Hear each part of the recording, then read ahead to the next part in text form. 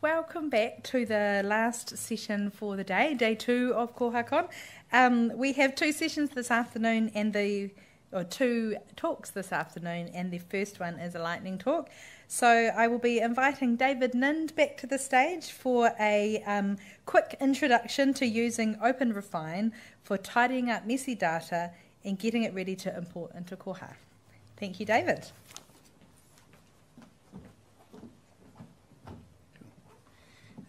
Tēnā koutou katoa. Greetings and welcome to you all.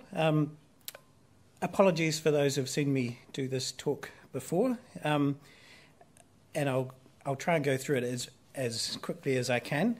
It's not going to be exciting as marketing to believers, but librarians in particular, and most people I know have some messy data lying around somewhere. So now this isn't, most of the support providers have lots of scripts and programs and processes to get your data nice and tidy out of your old systems into your new systems. And this isn't quite in the same league, but so in this example, you're going to take some messy data from an old system and use OpenRefine to tidy it up. So has anyone ever heard of OpenRefine? Some people have. So it originally started as a Google product, but now it's its own community, and that's really for tidying up messy data. And I'm not a programmer, and I can't write scripts and things to take something and turn it into something else. So I'm just going to give a quick summary of how I used it quite a while ago, and then just work through some screenshots. I did think of doing a live demo, but that's at this time of day, I thought that's a bit of a step too far. So we had an old system, and if that looks like a DOS program, then yes, it is. And when you could get the data out, but it was 56,000 rows of. There was a repeating rows, but if you tried to tidy that up with anything I could find, it would have been taken a while. So you do have to work out what the data is and if it's required. So in this case, it was quite easy to match it up with some nice columns.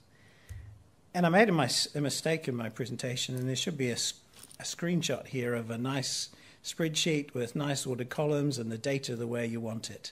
So you could just imagine the perfect data sitting there ready for you to do what you want with it. Now there's some cool resources for OpenRefine before I go into the screenshot bonanza.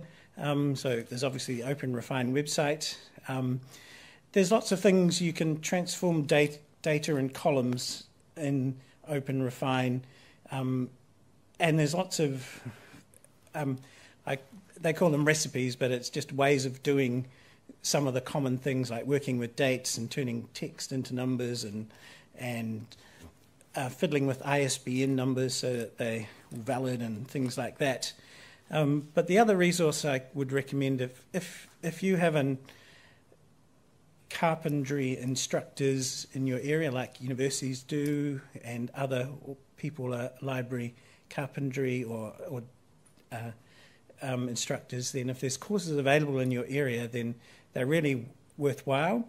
They make all their lesson plans free and available in an open source way, and it's step by step how to work through some of these. They're designed to be instructor-led, but they're really useful if you can't get along to those.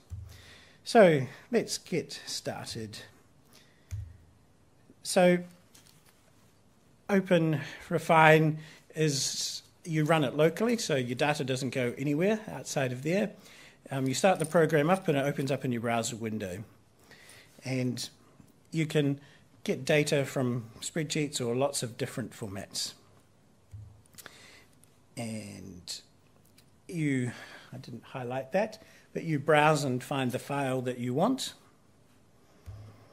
And then it has a go at trying to identify what's what's in that source that you've tried to open. And it can work with lots of different formats, so not just spreadsheets, but text files and the normal stuff, and JSON, and I think you can scrape websites, and you can do lots of even Mark. It can open Mark, so but lots of different formats. But it has a go at trying to figure out what you want to do, what it is. In this case, you could tell it. Oh, there's the result. But you could tell it to.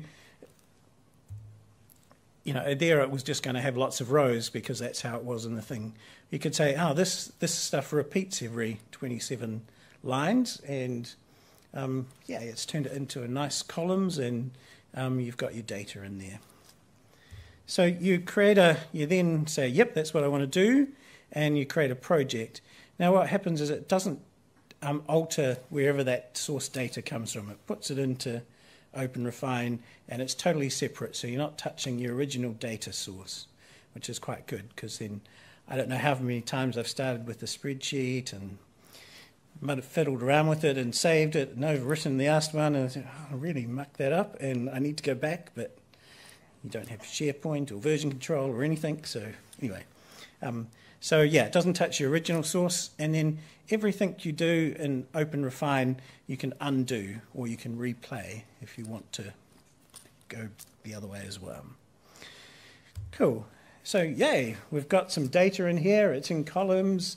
There's a few problems with some of this data, and we'll try and fix up a couple of them. And we'll see what we can do. So instead of manually turning 56,323 lines into a nice spreadsheet, it did it straight away. It took me a couple of days to find a solution, and I found OpenRefine, but that's neither here nor there. OpenRefine works on the idea of transforming what's in the columns. So you click on that column header, and there's a lot of options. So this is a really simple one, and obviously you can do this in a spreadsheet, but you can remove the column, or you can join columns together quite nicely. So I don't have an example of doing that, but you can move them around. So sort of some of the normal spreadsheet functions you might have. And then a more trickier thing is, which you can obviously still do in spreadsheets, is that one of those columns, everything's in uppercase in this way because it was a DOS program and it didn't like lowercase or mixes or anything like that. I want that column 3, I think it started off as a in sentence case, in title case, sorry.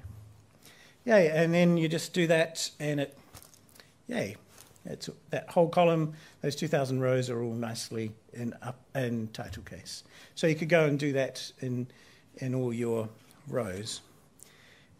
Now, another interesting feature of this system, if you look at column 2 there's this long number, and that's a Unix timestamp date, although it's on Windows, so I don't know how that worked, but anyway. So if you want to do some really advanced stuff, and I searched and found this on the internet, so there's a function, and you can use Python and other programming languages if you know those. So it has an inbuilt language, and so that formula turns that timestamp weird number into a proper date that I can understand. So that's really cool because there's quite a few columns. And on the left-hand side there, if you see, there's not much of a history in here because I only did a couple of changes when I did the screenshot. It keeps a history on the left-hand side, so you can undo and redo any of those actions you've done. And if you've got a repeating process, so you always get data in a particular way, with the project you can basically, you've sorted out the process, and you can just make it repeat all those steps every time you open a new project. So you don't have to manually set up all these steps again. So I think that's really quite. I'm sure librarians don't get data that they have to repeat the same process over and over again to make it do something. Anyway, And another cool feature that I quite like in my last 25 seconds is there's this thing called facets. So you can select a column, and I didn't really show this properly, or did I? I didn't. You can say that column 3, which is authors, you can facet it by that, and it'll group them all together. Now these were like groups of one, but you can see Joseph E. Stiglitz is. I'm sure librarians have never seen people. They use authority control and everything's spelt right. But say there was 100, one was spelt right, and there was 20 wrong. You could just edit that, and it would fix them all up for you. And there's some other smart faceting and things to try and help tidy up that things. So that's all I was really going to share. I've really only scratched the surface of what you can do if you're into Wikidata and open data and exporting stuff and doing weird and wonderful things with open data and other things.